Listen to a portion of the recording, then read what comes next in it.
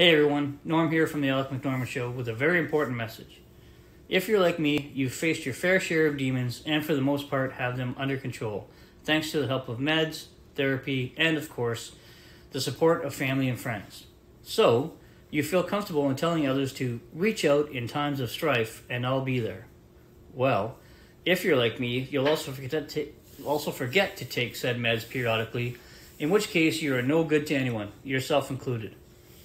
I recently had an event with my beautiful, wonderful, and exceptionally understanding and supportive wife, Linda, where I completely overreacted to a rather mundane situation that caused undue stress on her and our relationship, based solely on my inability to take a fucking pill daily, do my mental health exercises and meditation as required, as well as using the tools provided through therapy to act more appropriately when triggered.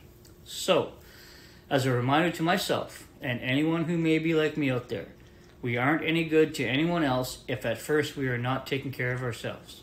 So, please look after yourselves, and if you are someone who is in a relationship with someone experiencing mental health issues, please watch out for them and access any form of assistance available should they require help. As always, be kind to everyone whenever possible, but have a plan to kill everyone in the room. Cheers.